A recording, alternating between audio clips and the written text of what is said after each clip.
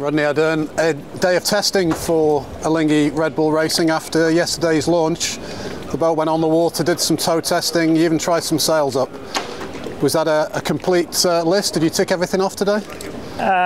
Pretty much. We could have done one more jib, but the day was dragging on and the guys were confident they got enough information about the sizing of the first two jibs. So yeah, it wasn't quite the full list, but pretty much all of it.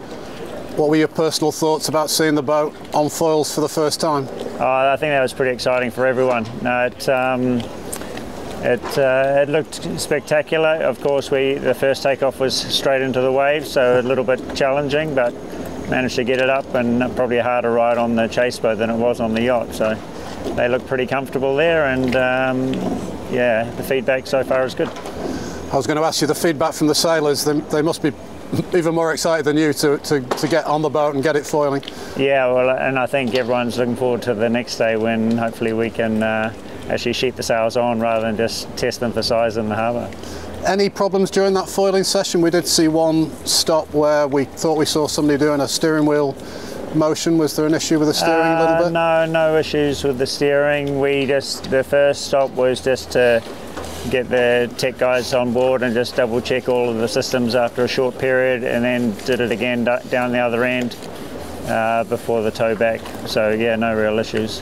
Is that towing ticked off now for the team? Yeah, towing's done. So next stage will be sailing. You tried some sails up today for size. Yep. Quite a long process, as we would imagine with the first time up. We think it was a new mainsail and maybe some legacy headsails. Are we right? Pretty accurate. Okay. It took a while to get the main kind of locked in, but what was the feedback at the end of the day? I think it all worked pretty well. Slightly different technique hooking up the main than we're used to, so a little bit of a new process for everyone to work out exactly who does what. So at the end of the day, the main went on well, and yeah, a little fiddling around with some strop lengths and bits and pieces, and then got into the jibs. The main sheet system we were obviously very interested in. It looks like it's new. We're a new recon team to you, so we're not quite as familiar as what you've been using. Is it a totally new system? No, actually it's the same system we had on Boat Zero, so it's exactly the same if you look back at the photos. So tried and tested is what you've gone with. Will you stay with that system, do you think? Yeah, the idea was to, the systems we could develop and on that boat and use and test up to the loads, then we will do that, and yeah, that's one of those pieces we'll stick with. So next stage is to sail the boat. Could that be tomorrow?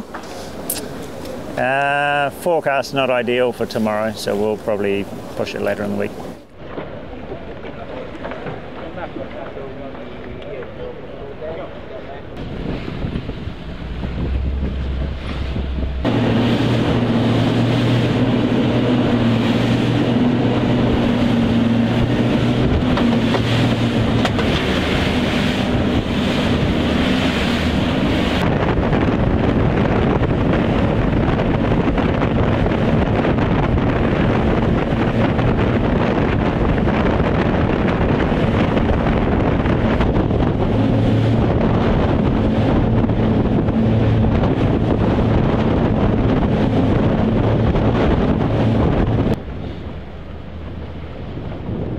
Position is good.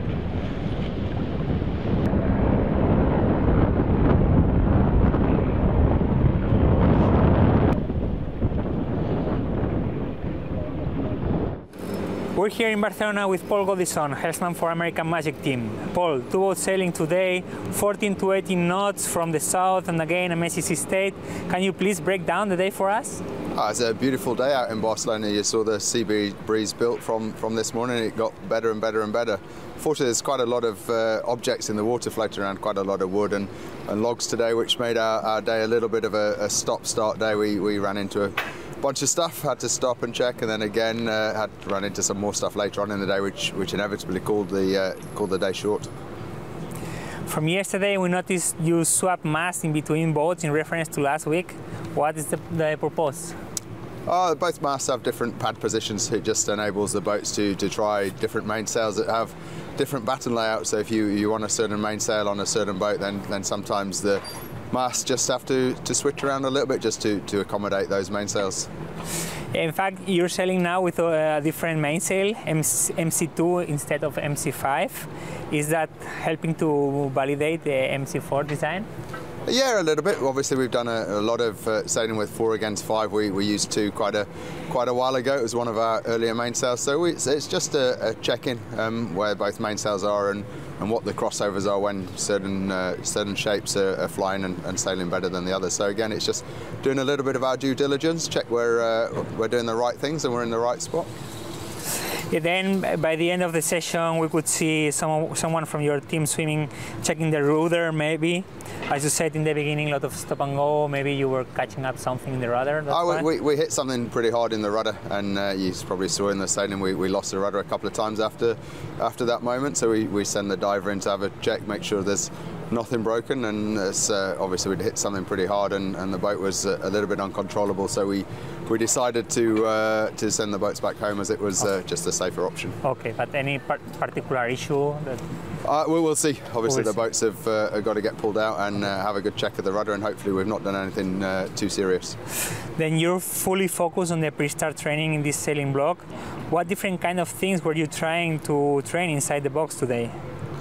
Oh, there's a lot of different things we're trying in the start. Obviously, whether you're leading or pushing, and just what time to burns are achievable and what aren't achievable. I think we're doing good work on creating some good patterns and some good defences and some good attacks to certain patterns. So it's been really valuable the last couple of weeks sailing for us.